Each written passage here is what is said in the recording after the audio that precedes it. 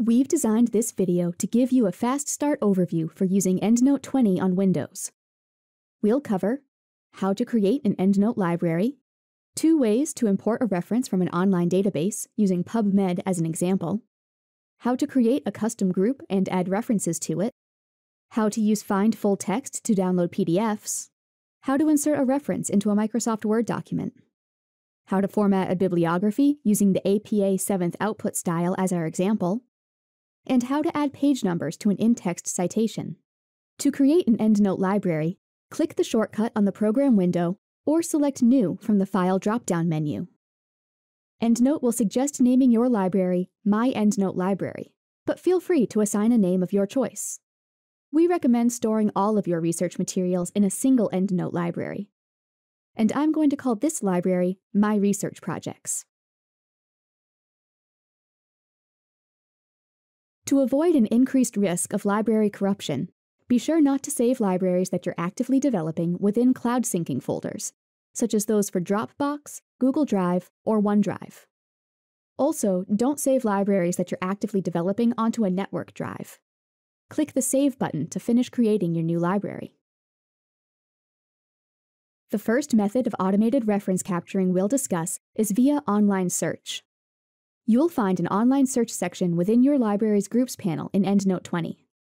Click a shortcut for a favorite connection file, or press More to choose from a list of all installed connection files. Input your parameters and click the Search button to query the remote database.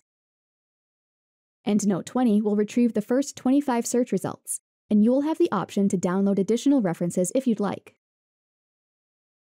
None of these search results are saved to your library until you choose to do so. Review the references and select the items you want to keep. Click the plus symbol when you're ready to copy these search results to your EndNote library.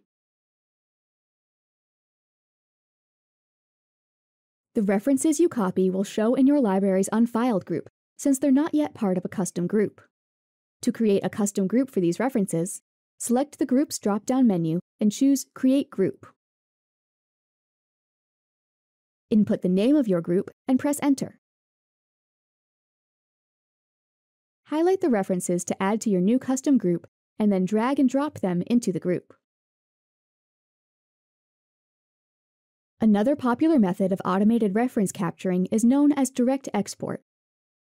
You can use the direct export workflow to capture references with many online databases. But let's import some references from pubmed.gov as an example. I'm using Mozilla Firefox for this tutorial because it supports direct export on both Mac OS and Windows. Perform your search of the online database in your web browser. Choose the references you want to import by selecting them. Feel free to export a range of search results by not marking any items. Choose the Send to Link, then press Citation Manager.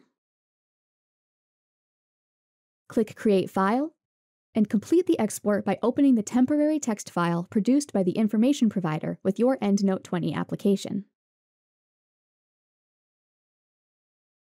The exported references will appear within an Imported References temporary group.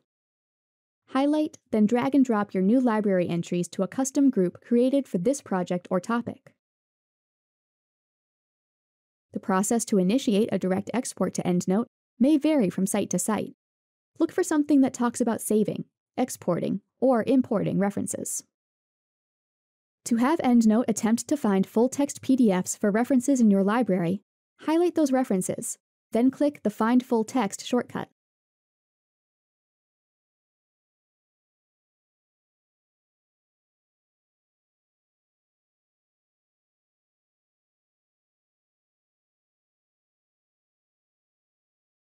You'll see a paperclip icon appear next to those references for which EndNote finds a PDF article to download. After a reference appears in your EndNote library, you can add it to a Microsoft Word document. In Word, position your cursor to create an in-text citation using the Cite While You Write add-in. With your cursor in place, click the Insert Citation shortcut found on the left of the EndNote 20 tab to bring up the Find and Insert My References window.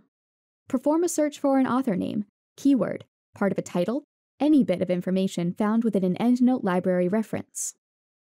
Press Find to review a list of all matching references from any open library that fit this search's scope.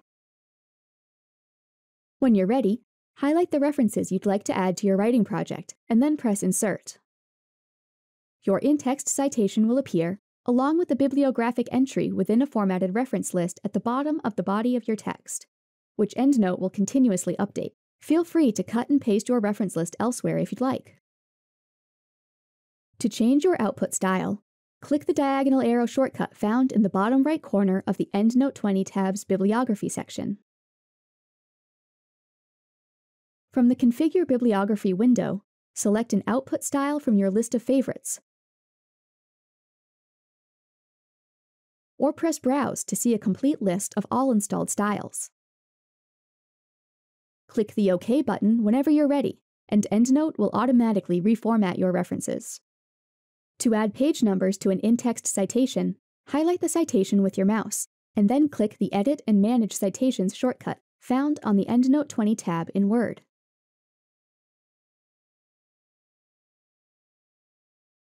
Add cited page information to the Pages field, then click the OK button.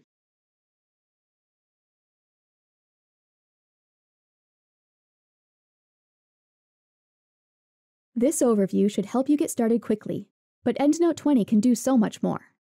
Please visit the EndNote training portal at endnote.com/training to find pre-recorded videos, digitized text guides, our live training calendar of upcoming webinar classes, and more.